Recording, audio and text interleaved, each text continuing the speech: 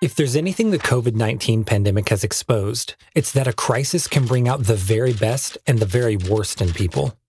For instance, as New York City prepared itself for the worst in early 2020, Samaritan's Purse dispatched an army of Christian medical professionals and volunteers to set up an emergency field hospital in Central Park, all at no cost to the city.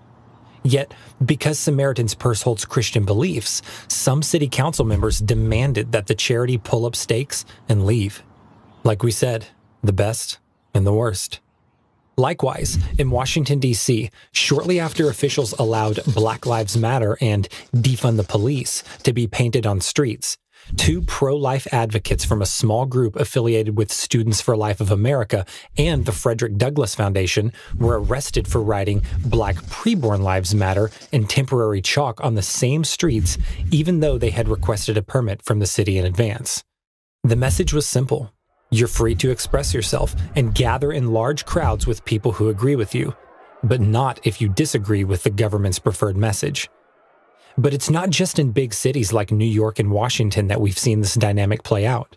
It's happening all over the country, including small towns like Panola, Mississippi, population 1,543.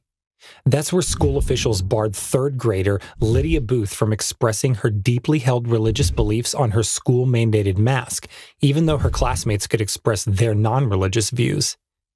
Ever since school had opened back up for in-person classes in the early fall, students throughout Simpson County had shown up wearing masks bearing all kinds of messages.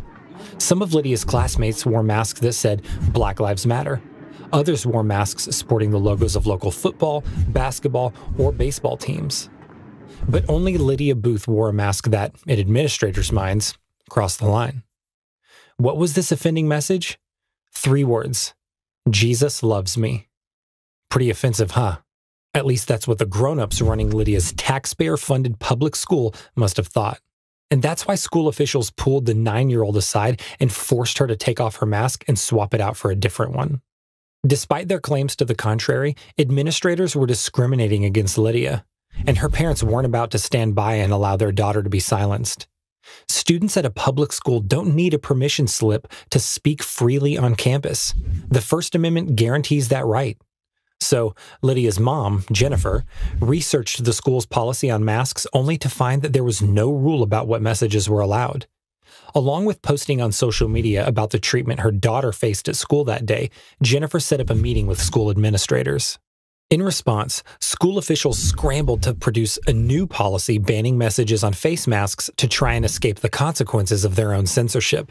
Yet the backpedaling rule only made things worse, explicitly banning all messages on masks that are political, religious, or that may be offensive. As it turns out, unconstitutionally banning more speech isn't the cure for an unconstitutional ban on some speech. Remember that first lesson from kindergarten? 2 wrongs don't make a right. In response to the school district's actions, and to make sure this doesn't happen at other schools, Alliance Defending Freedom filed a federal lawsuit. This isn't just about a mask. It's about a public school picking and choosing which viewpoints are welcome at school. When it comes to free speech, the government can't pick winners and losers depending on what people have to say. That applies at public schools every bit as much as it does on public street corners. As a society, we've debated many things during the COVID-19 pandemic, but one thing that's not debatable is whether students have the right to free speech at school. The First Amendment settled this question over 200 years ago. Free speech isn't optional. It's mandatory.